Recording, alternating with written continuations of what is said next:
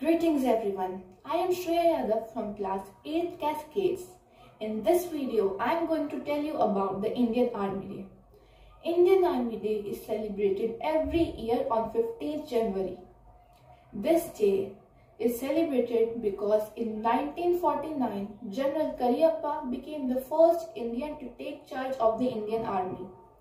Army Day is a grand celebration of India's military might and its unsung warriors. Our country celebrated its 73rd Army Day this year. The Indian Army organized a marathon Vijay Run to celebrate Swarnim Vijay Varsh celebration of India's resounding victory over Pakistan in 1971. We made history that day. This year, the Indian Army also revealed a new design pattern combat uniform, which is lighter and more climate friendly. Whole nation paid tribute to bravery of the brave hearts on that day and thanked them for their selfless service.